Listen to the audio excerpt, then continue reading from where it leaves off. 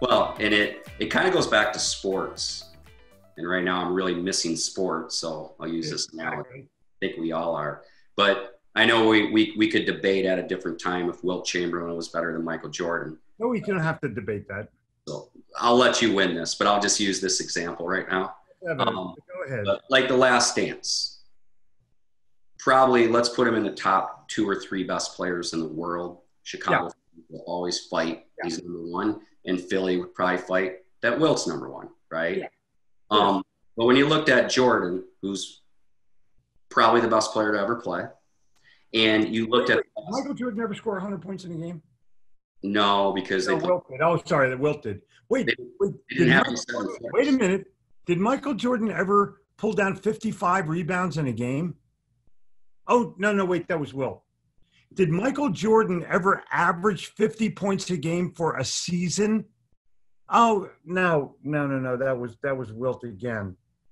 Did they widen the foul lanes for Michael Jordan or Wilt Chamberlain? So, not only was he the best player that ever lived, he changed the rules of the game.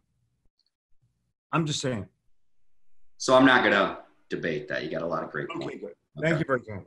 But when you look at The Last Dance, some of the things that I take away from leaders and sales professionals, when the Pistons kind of beat him up, what did he do? He didn't cry. He said, "Summer, everybody get to the weight room.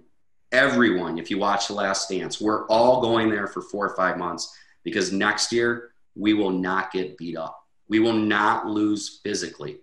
So, and then Orlando Magic, I'll never forget it. That's when he came back out of retirement, got beat by Shaq and Penny.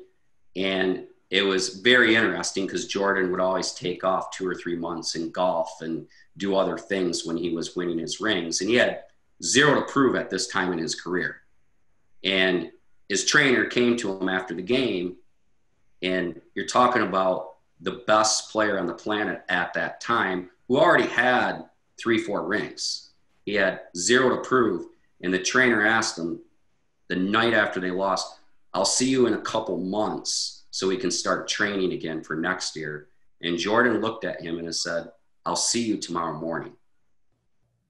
Yeah. And when you look at that, I mean, that's really what's going on right now is the people that are reinventing, saying, "I'm showing up tomorrow morning. I'm going to get better tomorrow. I'm not going to wait for 2 months for the storm to go away.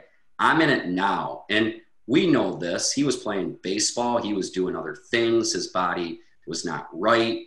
And he said, "Okay, I'm not going to take the risk or the chance next year to not thrive." And I think what we're all doing right now is we're preparing for fourth quarter 2021. We know it's going to be a little shaky the next 2 months and it's going to be hard, but we got to start the preparation now, today, and get into that weight room and do the things we need to do to thrive. Because when the sun comes out, that's who's going to thrive.